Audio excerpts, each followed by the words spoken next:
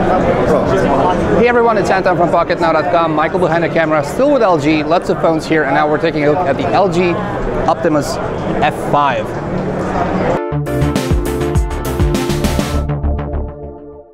So what we have here is basically a mid-range phone towards budget phone. The entire F line is aimed towards that. We have a 4x3-inch IPS QHD display.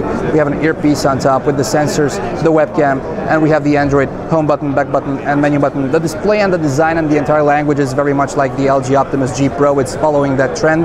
Let's take a look on the side. We have a power button right here with nothing else on this right side of the phone. We have a 5-megapixel camera on the back with no LED flash, unfortunately. This is a speaker grill which is currently covered by this LG seal, which charges the phone towards the micro SD slot. There's a microphone on the back, and we have a volume rocker for volume up and volume down, 3.5mm headphone jack, and a secondary microphone on top of it. Now, in terms of software, we have Android 4.1 with LG's proprietary user interface, and there are still a couple of features from the LG Optimus G Pro which are present on this, like the Q-Slide applications, which allow you to have multiple applications being displayed at the same time. For instance, we have calculator.